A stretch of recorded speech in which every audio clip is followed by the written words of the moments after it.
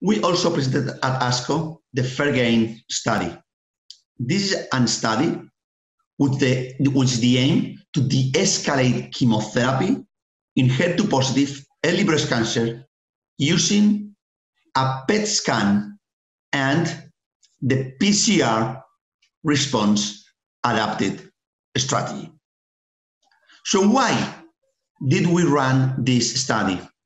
Basically, we know a couple of things. The first one is that optimizing anti-HER2 therapies for patients with early breast cancer, of course HER2, improves pathological complete responses and also improves invasive disease-free survival.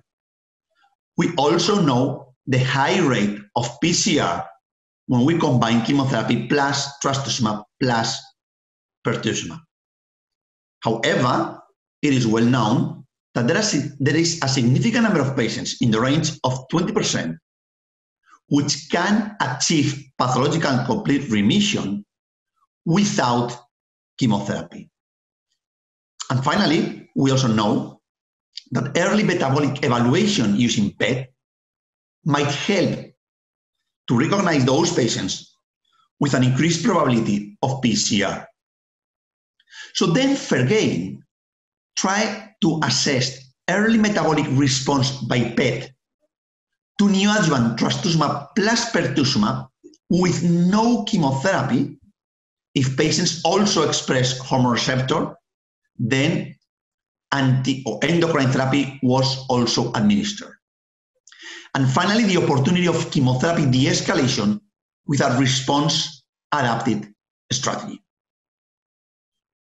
So in brief, patients with 1.5 centimeters of cancer, HER2 positive, of course, no metastatic disease, were randomized to receive TCHP, docetaxel, carboplatin, trastuzumab, and pertuzumab. And this arm is like a control arm. It did not have power to compare both arms. And the second arm, which is the arm or the cohort of patients we are going to evaluate, trastuzumab plus pertuzumab. 2 cycles. If we have a PET response, we continue with trastuzumab and pertuzumab with no chemotherapy. If not response, we started with chemotherapy plus trastuzumab plus pertuzumab.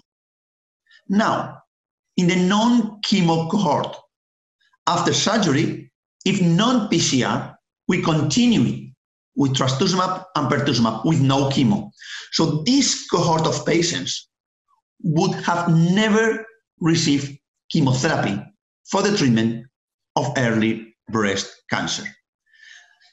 This study had 2 primary endpoints. One of them was PCR in PET responders, which is interesting, and this is the endpoint we have presented this year at ASCO. But in my opinion, has a second co-primary endpoint, which is key. It's a 3-year invasive disease-free survival rate in all patients who started treatment with trastuzumab and pertuzumab. They will receive or not chemotherapy depending on the PET response, and they will receive or not chemotherapy depending on the pathological complete response. But it is true that a significant number of patients in this prospective evaluation will never receive chemotherapy. So maybe this is the first time we will be able to de-escalate chemotherapy in the neoadjuvant setting based on a 3-year invasive disease-free survival primary endpoint-based strategy.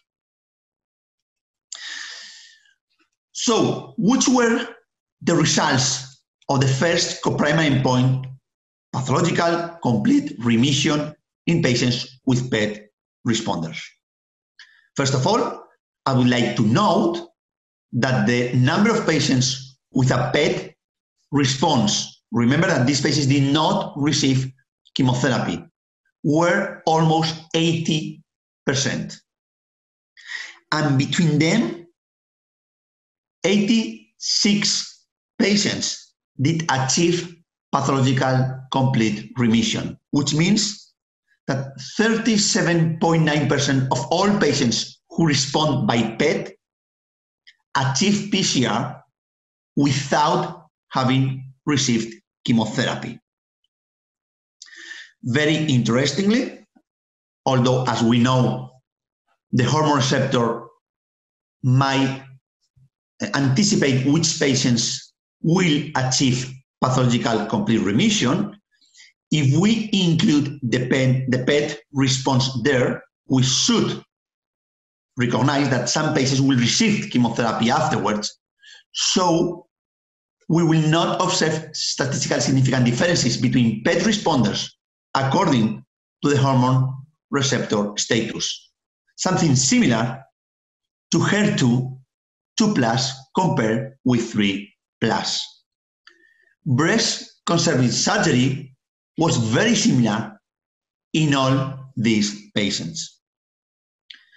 Of course, as we can imagine, the adverse events were much lower in those patients who never received chemotherapy compared to those patients who received chemotherapy upfront, the first cohort, or patients who received chemotherapy after the PET not show a response. So I think that, in conclusion, nearly 40% of patients who started dual HER2 blockade, remember, with endocrine therapy if ER-positive tumors, and were PET responders, achieved a total pathological complete response. So PET might identify patients with HER2-positive early breast cancer who are more likely to achieve PCR with trastuzumab and pertuzumab-based therapy. So follow-up is ongoing, and depending on the results of the second co-primary endpoint, 3-year invasive disease-free survival, this strategy could select a group of HER2-positive early breast cancer patients who will not need chemotherapy in the future.